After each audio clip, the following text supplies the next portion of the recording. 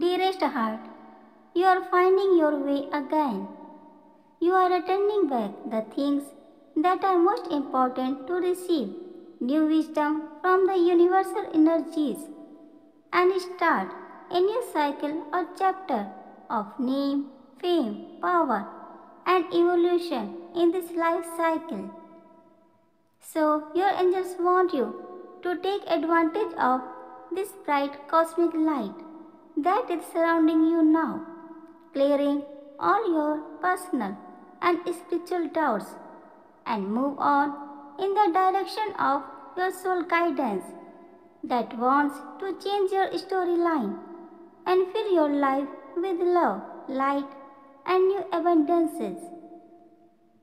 My child, no, this time your soul is busy in building the foundation for your new goals and new life paths. It is preparing you to go milestone in your next phase. So don't worry if you feel like you have lost sight of the larger perspective or you are not sure how to integrate recent spiritual insights and revelations into your day-to-day life.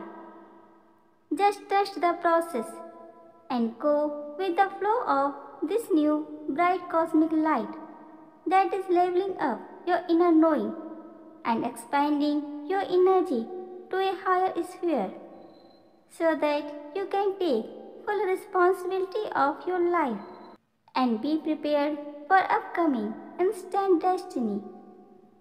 My child, it's not the time to be chaotic and disturbed due to your recent loss or setbacks. It is just a part of this new phase. It was just to realize you some important life lessons and preparing your inner energy level to touch the new heights. But no, as you have learned these lessons successfully and prepared your mindset to return back the things that are most important in your life, the universe has planned how your recent losses and setbacks will be compensated to you. My child, it's okay to channel your energy inwards and update your cosmic structure. But you also need to be independent and determined in this new beginning as you used to be. Remember, there is no greater gift you can give or receive than to honor your calling. That's why you faced that dark night of soul and chose to awake yourself, then go to deep sleep for forever. Your gifts are incomparable and they are needed on this earth.